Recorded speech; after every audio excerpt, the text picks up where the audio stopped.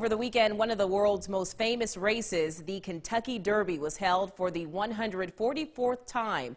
For some residents, they didn't have to make the drive all the way to Louisville, as our Parker King reports. Mississippi State's equestrian teams held a viewing party for those wanting to take a live view at the Run for the Roses.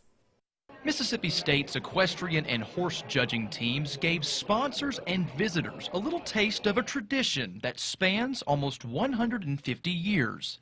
The Kentucky Derby. Since we're a horse department, or horse group, and we're all members of a horse program, we wanted to do something that was supportive of or in sponsorship with a horse event. The Kentucky Derby, whether you like horses or not, you know what it is. The event is used to fundraise for the two horse teams with silent auctions and betting on the horse to win the race. In only the second year of having the event, Dr. Clay Cavender says it's helped with the success of the teams. It's really gotten big. We don't get monetary support from the department, so it's all raised by things like this. As a result, students don't pay a dime for travel, and everyone who attends still has a good time watching the most exciting 2 minutes in sports. It's awesome that, we get to come here, and everybody, we're all just alike. If you can't tell by looking around, we're all just good Mississippi folk, but we love it here. Especially people like Beverly Avery.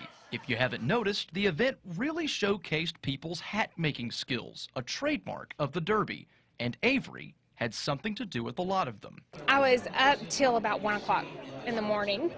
I just enjoy just the craft of it, and I like the Kentucky Derby. It's kind of special to me. Having events like this ensure MSU's men and women on horseback are competing on the national stage for the next year. That's the best thing. As long as it's going to a good cause, that's the #1 priority. We've increased the size of our student participation, along with getting some national recognition, and along with the horse judging team being reserve national champions a couple years ago and having a good start to the 2018 season. In Starkville, Parker King, WCBI News.